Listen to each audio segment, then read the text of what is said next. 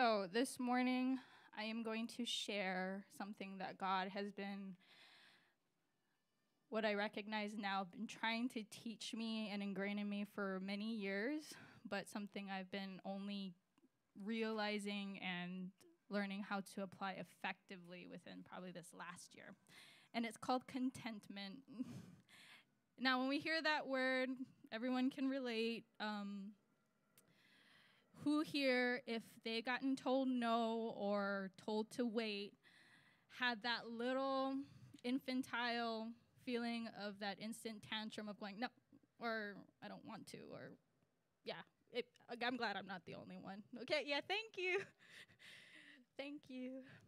So the definition of contentment is the state of being contented,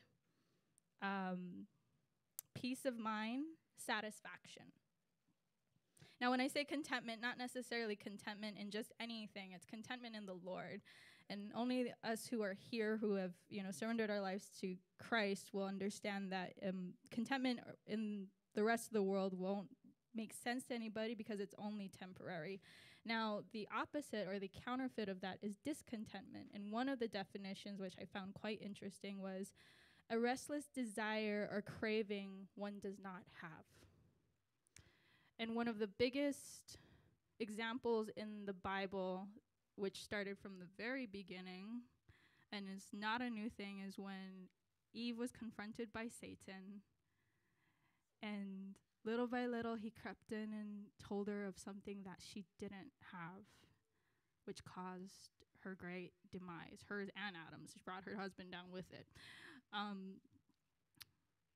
So I want to just debunk a few misconceptions that the world says contentment is, and then shed some light on what God says it is. Misconception number one is being content is being weak. We're told in this world that, if we're content or if we're just okay with everything, that, you're not moving forward, or we're told, just do it, or, go and be an achiever, or you go girl, or you go guy, and we can tell everyone else, they can't tell us what to do. We're Mr. or Miss Independent. We can do what we want, and it's just a form of rebellion that Satan wants us to believe in. God's truth on contentment is power. There is grace and humility, and it's total opposite of what this world teaches. And we find that in the verse, which everyone knows, God resists the proud, but he gives grace to the humble. And another truth that we should remember is contentment shouldn't be confused with complacency. Being content in the Lord of where he's placed you doesn't mean that we're complacent. We have verses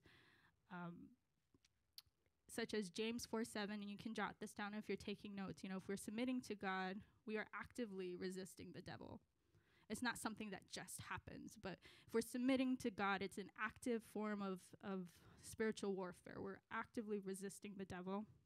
And we also find another form of being active in Hebrews 12:1, where we are actively told to run the race of faith with endurance. So we're not just sitting ducks, just waiting around to, okay, God, I'm going to only budge when you pick me up and move me there, but we are actively doing what God wants us to in the place that he's placed us, in the season that he's placed us in. Now, that being said, these are a few points that God has shown me on how to be content, because believe me, it doesn't happen overnight. It's not something that is easy to some people. For some people it is, that's great.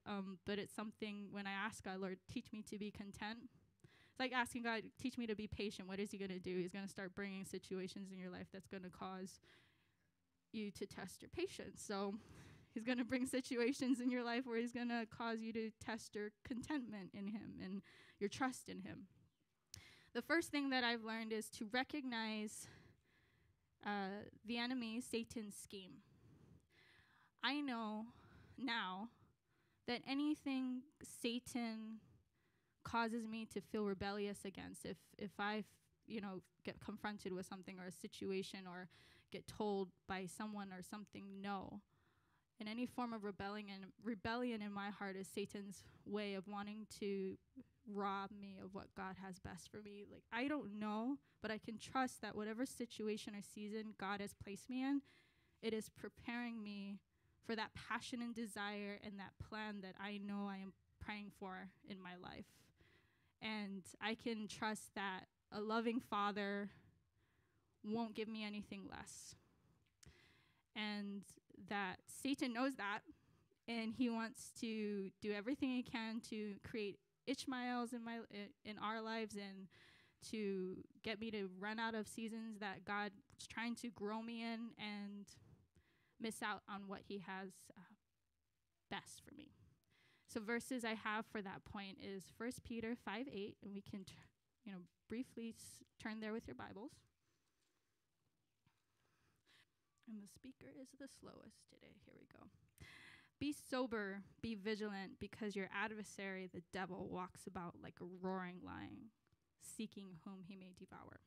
Now, we've heard this before, but devour what? Devour us physically? Devour us just to trip us up? No, devour everything that God wants for us. And he did that to Eve. God had this perfect plan, but God gave them a choice, but Satan was actively seeking out to destroy what God had made as good. Ephesians 6:10-12. Jot that down or turn there with me.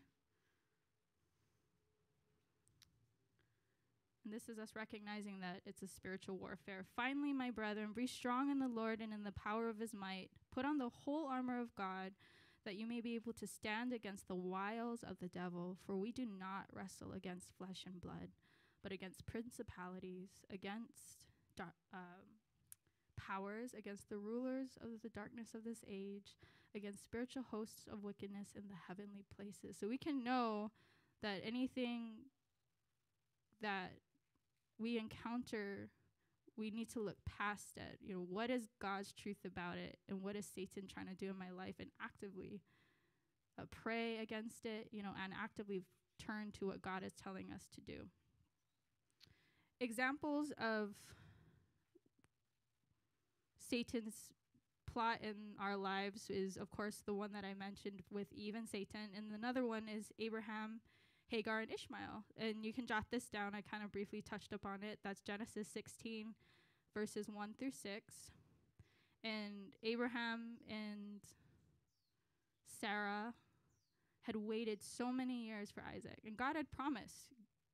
Abraham heard God's voice that he was promised Isaac. He waited years and years. And I know many of us here, we hear God's voice and we're waiting years and years. We're waiting so long, and we're in a place that we don't want to be. And Abraham, instead of waiting, went and created an Ishmael and took matters into his own hands.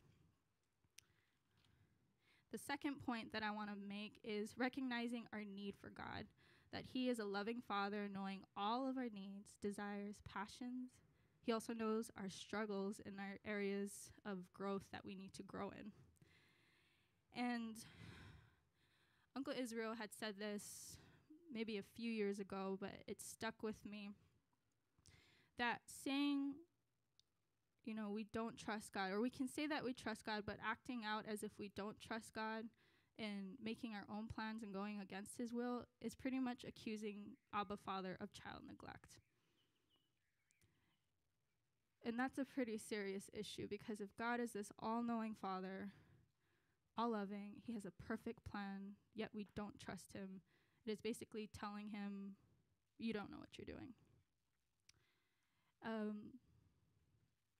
Verses I have for that we can remind ourselves with is Psalms 139:13-18. Most of us know it is, he's formed our inward parts. He knows the thoughts that he has towards us. He knows every intricate detail, even before we knew it, before we were born, before our parents knew it, before our grandparents knew it. And Jeremiah 29:11, I know the plans that I have for you, says the Lord. Plans to prosper you, not to harm you. The third point is to cultivate a heart of thankfulness. Now, we can find every reason to not be thankful and find something to complain about. We can become chronic complainers, which we are, at least I know for myself, I've fallen into areas where, I found something to complain about. And if we turn to Colossians 3:15, or jot this down. Yes. And let the peace of God rule in your hearts, to which also you are called in one body, and be thankful.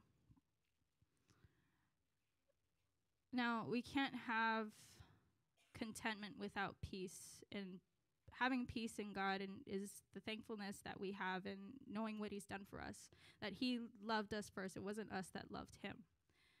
And then Philippians 4:6, be anxious for nothing, but in everything, by prayer and supplication, with thanksgiving, let your requests be made known to God. And going into 7, and the peace of God, which surpasses all understanding, will guard your hearts and minds through Christ Jesus. Point 4 is to seek, after we have cultivated this heart of thankfulness, that we're just so overwhelmed by this amazing love that our Father has given us, and we are humbling ourselves before him. Then we need to actively seek each and every day to know his will and his heart, to surrender and submit to him daily. I hear a lot of people say too, I don't know what God wants me to do. I don't know what God wants for me. I found myself in that situation, but it was only until I realized it wasn't what God could do for me. It was, what is it, Lord, that you want for me? And it goes back to that verse, he loved us first. It wasn't us. It wasn't the other way around. So in this me-centered culture, the focus has to be shifted to what is it that God wants for us, because it was him that did everything. Matthew 6:33, but seek first the kingdom of God and his righteousness, and all these things will be added unto you. And it doesn't give a time frame. It doesn't say a place, but we know that if we seek him first, all of his best will be added unto us. Psalm 143:10. Teach me to do your will. And this is David. For you are my God. Your spirit is good. Lead me in the land of uprightness. And then the 5th point is to grow where we're planted. And one of the most poignant verses I can use to describe this point is Esther 4:14. And this is when she didn't understand. She was placed in the kingdom where she didn't want to be. She didn't want to be queen. She went years and years of preparation and milk baths. And the verse is saying, for if you remain completely silent at this time, relief and deliverance will arise from the Jews from another place, but you and your father's house will perish. And this is the main part of the verse that I would like for you guys to remember is, yet who knows whether you have come to this kingdom for such a time as this.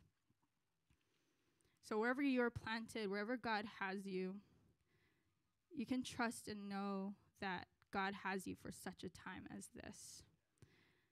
And what are you doing where you're planted? If you know, like I have a specific language, I have a specific ministry that I just have such a passion for.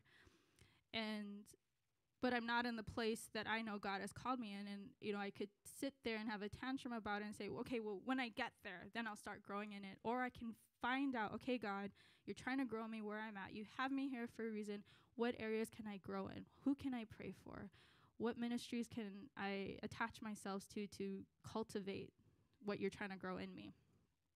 And then the last point overall is I want to leave hope that for those who may have exited their season, or for those who have discontinued contentment in the Lord and have created Ishmaels, or have stepped out and settled for second best, God's not done with you. If you're breathing and you're here on this earth, God still has a plan for your life. And the few verses I want to leave for that is Isaiah 61:3.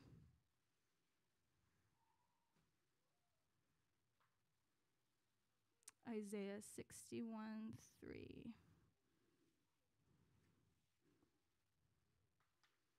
Also Lamentations 3, verses 22 through 23. And I'll just read this briefly.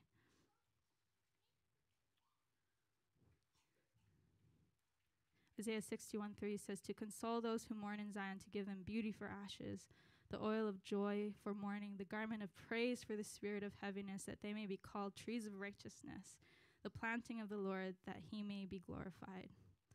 And then if you're at Lamentations 3:22 through 23,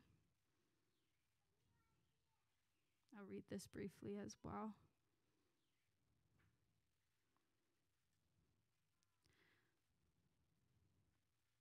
Through the Lord's mercies we are not consumed, because his compassions fail not. They are new every morning.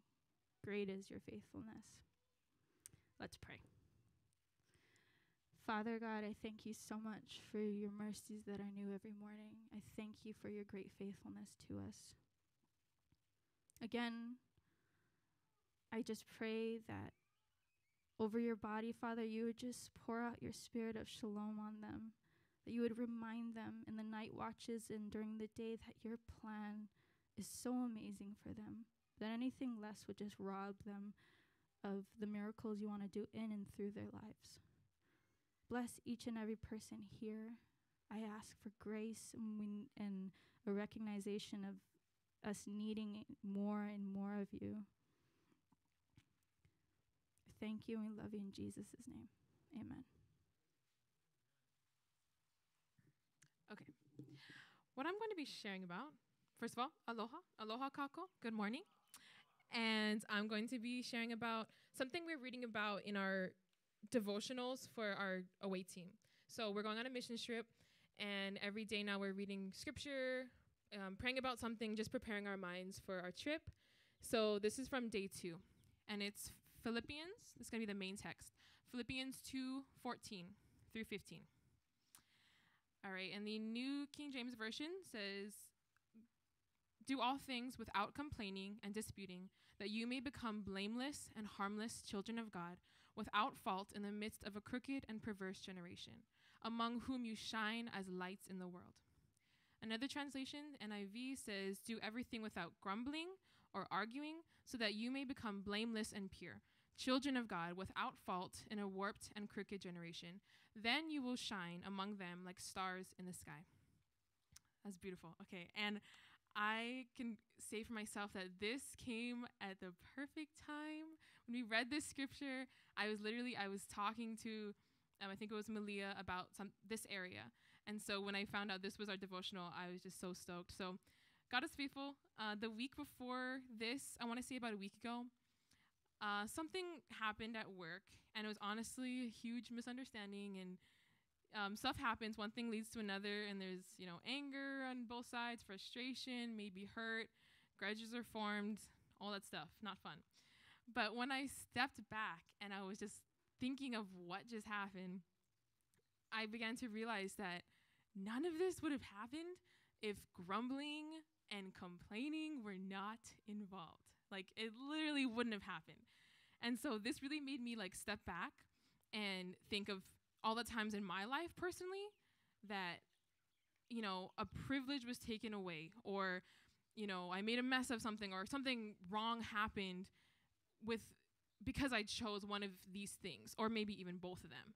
I mean, to be real, 5 pulled out of gymnastics for, arguing with the coach. At 10, I put an end to a guitar class for complaining about something to the teacher. I mean, really, if you think about it, even for yourselves, I mean, because I was looking at it, I'm like, I don't have to think very long. Most of my track record is made from these 2 things, honestly. But for yourselves, honestly, think about it. The things that go wrong, and even day-to-day drama that's so unnecessary. a lot of it is caused simply by complaining or, grumbling about something, leading to arguments and stuff like that. And people really honestly don't realize the effect, by the way, that it has on people around them. Okay, they don't realize that, it's not just like, okay, yeah, it's your opinion, but it can be so heavy weighing on people around you. And the way I see it is that if you let it, complaining is contagious. Literally contagious if you let it. Okay, I'm going to bring up a point here. So say you're on a road trip. We went on a family road trip yesterday. I will say it didn't happen yesterday, but it normally does. So you're on a road trip, and there's one person that's like, oh, I'm so thirsty. All of a sudden, I'm thirsty too. Like, what's up with that? Or I'm hungry. It's like complaining. All of a sudden, it's like, I feel like I haven't eaten in days. Bethany is always, okay, I'm calling you out. All right.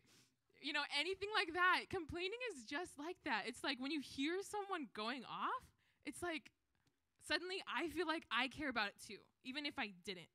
Another situation you can imagine is like you're in a workplace, okay? You're in a workplace and there's someone going off because there's always someone going off about something, okay? So they're going off and it's kind of like they're rallying people. Like they're all passionate, like, come on, like you agree with me on this? They're they're rallying the troops. Like, are we about to go on a riot or something? Like, or a strike? No. But it's like they'll find things to complain about, even though it's a great day. You're having a great day. And so this can be, an eye-opener, even for myself. It's like, man, people around me can hear. So even if it's a little complaint, like I just refrain because I don't want to put that on someone else, keep it to myself. And so actually in our workplace, I work with Qalo and my cousin Tabitha at Moana Cafe. And it was it was getting a little bit much.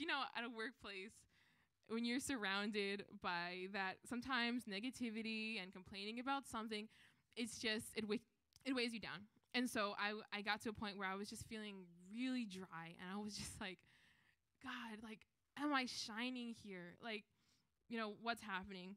So here I am, like, looking at the big picture, waiting for an open door. And don't get me wrong, God has given me open door over an open door over open door. But sometimes you won't have an open door, and that's okay. Look for the window. It's not as big as the open door, but you make do. Okay, so in my case, it's not okay, I'm waiting for this encounter with this coworker, but it hasn't happened yet. But instead, God's like, all right, here you go. Take this. Here's a situation where everyone's arguing, cussing, frustrated about something. And he's like, all right, well, what are you going to do about it? Are you going to, continue on in this complaining session? Are you just going to turn around and be like, I'm grateful and I give thanks to God for everything I have, and give praise to him? So it kind of connects with what Lindsey was saying about being content. To be content, you can't have the grumbling and the frustration and all that comes with that. It's open hands and surrendering and being like, I can't control the situation, but I'm not going to, get angry and frustrated and rant about it. I'm just going to be content in him and be thankful. Another encouragement is that actually the day that I got back to work after reading this passage and kind of coming back with a new perspective, and every morning I'm like, God, give me new strength and joy. And so this day was a great day, and the joy of the Lord was with me. And a couple came up to me, and we started dialoguing and talking, and they're like, I think the husband, he said, what church do you go to? I was like, oh, how'd you know? He's like, oh, I could tell. And so we start talking, and their church is going to Israel, which is amazing. The wife she confronts me, she says, thank you for shining Jesus' light. Keep shining. And I'm not saying that to put it on me, but I want to turn it around and encourage you guys that if God is telling you to encourage someone, because I really needed that. I was like, thank you. I was so blessed. So if you guys ever feel that tugging on your heart, or, to encourage someone, or to just speak life into someone, you don't know what their day was like. You don't know what they're going through. Even if they're Christians, some people are like, okay, I'll save that and I'll go talk to the unsaved. But no, as, siblings, children of God, we need that encouragement from each other. So that's just an encouragement to go for it if God gives you a word for someone. And in closing, as we've seen, complaining and arguing and all that stuff, it leads to the downfall and it doesn't lead to something great. So clearly, to be thankful and to be grateful and everything will lead to a blessing. So in closing, this is a very, very short verse. It's 1 Thessalonians 5:18.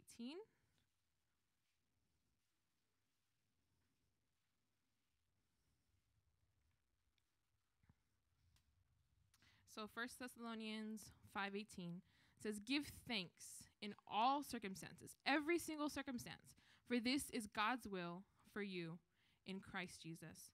So I encourage you guys, I hope you're encouraged to, even in a dark world when everyone around us can be negative or trying to tear us down, I just pray that each and every one of us each day would just take the new day and say, "God, I commit this into your hands and give me the joy of the Lord. Help me to be content. Help me to be thankful and grateful in all things." Thank you. Aloha, Ohana. Just want to say those two words were fantastic. I agree. It's amazing how we didn't get together and talk about stuff before we laid all this out. We weren't given a blueprint, but the Holy Spirit has an unusual way about tying things together, and hopefully He'll allow you to see that connection in what I'm about to share. I want to be talking today about Matthew 13, if you want to go there. And this is it's interesting for me because it's the story about Jesus speaking to a large crowd. And this crowd is so large, he has to get out in a boat. And in the course of the sharing, he makes the decision to tell the story in what's called a parable, okay, which causes some questions to occur among the folks that are with him. So starting in verse 1, on the same day Jesus went out of the house, sat by the sea, and great multitudes were gathered together to him, so that he got into a boat and sat, and the whole multitude stood on the shore. Okay, so we have probably potentially thousands of people, because he fed 4,000 on one occasion, but we got a big crowd. Then he spoke many things to them in parables, saying, "Behold, a sower went out to sow, and as he sowed, some seed fell by the wayside, and the birds came and devoured them. Some fell on stony places where they did not have much earth, and they immediately sprang up because they had no depth of earth. But when the sun was up, they were scorched, and because they had no root, they withered away. And some fell among thorns, and the thorns sprang up and choked them. But others fell on good ground and yielded a crop, some 100-fold, some 60, some 30. He who has ears, let him hear." All right, now in these thousands of people, was he talking to a group of individuals who were all born without ears? Probably not, okay? So when he says, "Let those who have ears hear," okay, what ears is he talking about? Well, he's got to be talking about something other than physical ears. He's talking about our ability to hear what he's saying in the Spirit. See, we all live and operate in a physical world, and we have 5 senses, and that's what occupies our attention over 90% of the time. But what's more real and what's actually eternal, see, all of this someday is going to go away, okay? But what is spiritual is eternal. And that's the part that Jesus was most specifically trying to get our attention about. So, and the disciples came and said to him, "Why do you speak to them in parables?" Okay? So we have two groups of people, all right? We've got the disciples, and then we've got everybody else, okay? So now, who are these disciples? Okay, well, the classic definition of disciple is somebody who follows with the intention of doing, okay? I could ask the question, who here wants to be a disciple? Hopefully everyone would raise their hand. So the counterpoint would be, who doesn't want to be a disciple? Because that's the group that's everybody else, okay? So the disciples, those who follow with the intention of doing, say to him, why do you speak to them in parable? They're a little concerned because they realize that this other group may not be getting in on the spiritual significance of what it is Jesus is sharing, okay? And so he answers them, and he says to them, because it has been given to you to know the mysteries of the kingdom of heaven, but to them it has not been given. Whoa, sounds like a little discrimination. So, because it's been given to you to know the mysteries, okay? What are mysteries? Why should it be a mystery? Seems like you just make it real clear so everybody can get it. But we have this aspect of something being not able to be understood unless you have another condition that is in place, which is this condition of discipleship, okay? He said to them, it's been given to you to know the mysteries, okay? So something that cannot be known, you're going to get to know it, and the reason you're going to get to know it, because it's one of the benefits of following Jesus with the intention of doing what it is he wants us to do. Well, so what's in the universe of mysteries? Okay, what's in that universe is some of the things we just talked about. We talked about the disruptive events in our life, okay? Everybody's in here. We can all, do well in church when we're with our brothers and sisters, but unfortunately, other than this 2 or 3 hours, we've got to go out here and live the rest of the week in the world, okay?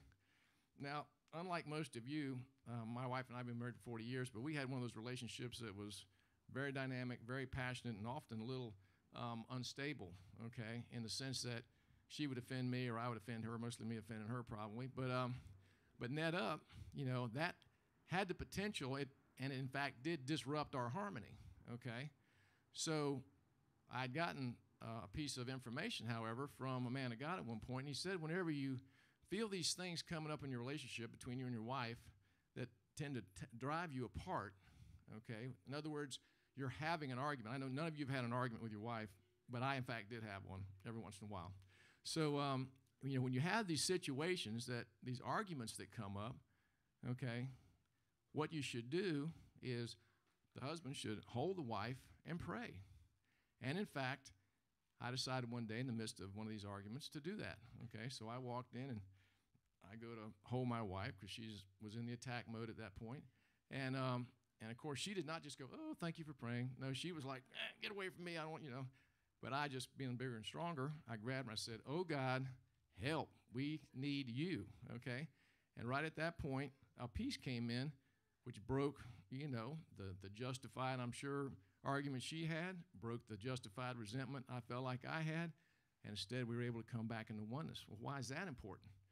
Well, it says that, as husbands, we're to maintain our relationship with our wives because it's critical for our prayers to be effective, okay? So what am I talking about here? I'm talking about mysteries, okay? Everybody should have at least known somebody that got in an argument, okay? But isn't it much better to be able to get on the other side of that? Because we don't get married to argue. We get married to enjoy the blessings and the wonderfulness of a best friend and a relationship of being connected and having all these positive emotions that go with a marriage. Guess what, folks? We're the bride of Christ. Okay? How important you think it is for us to be connected to Jesus?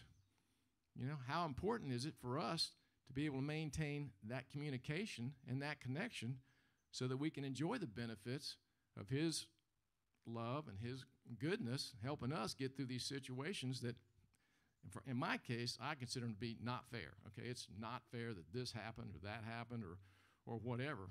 But it allows us to put aside what we consider to be not fair because we often have to face the reality, the fact that perception is reality. Okay, so I'll see something one way, and another person will see it another. But for me, that's my reality.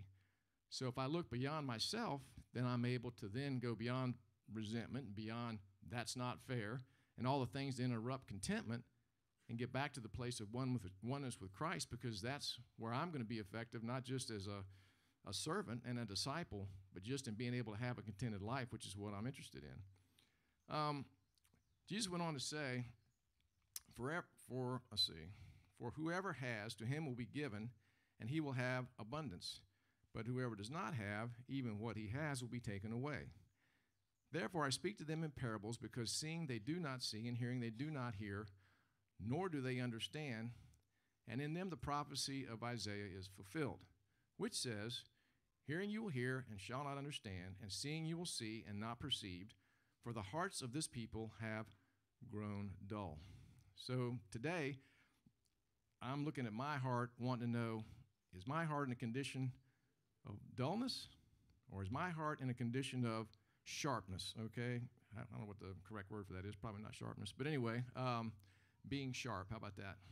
If you've ever used a knife that was dull, trying to cut a piece of meat, not a lot of fun, okay? Ever tried to use a set of shears or a pair of scissors that are dull? No good. If somebody says to me, hey, you're a real dullard, I don't go, wow, what a compliment, okay? I instead am like, uh-oh, I'm obviously not making a good impression on this person. So it's the same way with our relationship with God. Is God going to look at me today and say, dull of heart, hard of hearing, or is God going to look at me in these circumstances once I get out of here and once I'm out facing all these people I face in the world and saying, okay, he's on it, I'm with him. Okay, and just to conclude, I can tell you for sure Jesus has already promised us that in this world you'll have trouble. The good news is he's overcome the world. So I used to be, when I got into the trouble, I was like, oh, God, deliver me. Okay, I want out of this trouble, which is a logical, normal approach to have. But what's changed since I've been here is I now, when I experience the trouble, I now move toward the trouble. And the reason is because of exactly what you said earlier. I'm learning to trust God more, okay? And I recognize that the only way I'm going to get through this situation is by allowing my faith to exercise his grace, okay? His unlimited power for me. That grace is directly connected to my faith. That's why he says faith is more precious than gold, okay? And he's continually working to help us develop that faith. You're going to have trials. You're going to have tests. But God is bigger than all of it. I don't care how big it is. But we're only going to get to experience his deliverance to the extent we're willing to trust him. So anyway, that's my word for today. Thank you, and I hope you guys have a great week.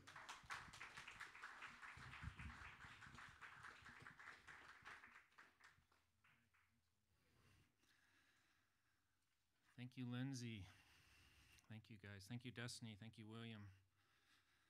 Thank you, Lord, for this beautiful day you've made. Thank you for allowing us to come into your presence and to worship you and to encourage one another and to fellowship and just to try and be your body on this planet. I wanted to close this out in a time of corporate prayer. Pastor was asking me if we could do that. And before we start on that, I just wanted to share a little bit about the body of Christ. Kirk mentioned it, I believe, in his greeting, and Destiny in her prayer during worship time here was talking about the unity of the body. There's an interesting verse in Ephesians chapter 1. Paul introduces this metaphor of the body of Christ in his letters. And in Ephesians chapter 1, verses 22, it says, and he put all things under his feet, referring to Christ, and he put all things under his, God the Father in Christ, he put all things under his feet and gave him to be head over all things to the church, which is his body, the fullness of him who fills all in all. It's kind of an amazing verse 23 there, referring to his body being the fullness of him. If you think about, this might be a little heretical, but it's just sort of running through my mind recently that Christ, we always think of him as the same all through eternity, and he is in a sense, but something happened at the cross. Something happened when the church was born, and we became his body. It almost is saying, this is the fullness of him now, that he's the head, we are his body, and that, without his body, he's really not full. And obviously, we're nothing without the head. We're just a decapitated corpse. But it's just amazing the significance of the body of Christ that we are, that we're, and how important it is for the unity of the body. And Destiny was mentioning that, and Jesus prays for that in John 17, and Paul also talks about it in Ephesians, just briefly, chapter 4, in verse 3 says, endeavoring to keep the unity of the Spirit in the bond of peace. There is one body and one Spirit. It's so sad to see all of the denominations and divisions of the body, and I think that's one of our prayers is, for the church, for the body of Christ, to just more unity, and so that we can be the hands and the feet and the ears and the eyes. And Jesus says, if you love me, you keep my commandments. We can be that body that responds to his commands and be effective on this planet in terms of expanding his kingdom. And so as we pray this morning, just think of that we are the body of Christ.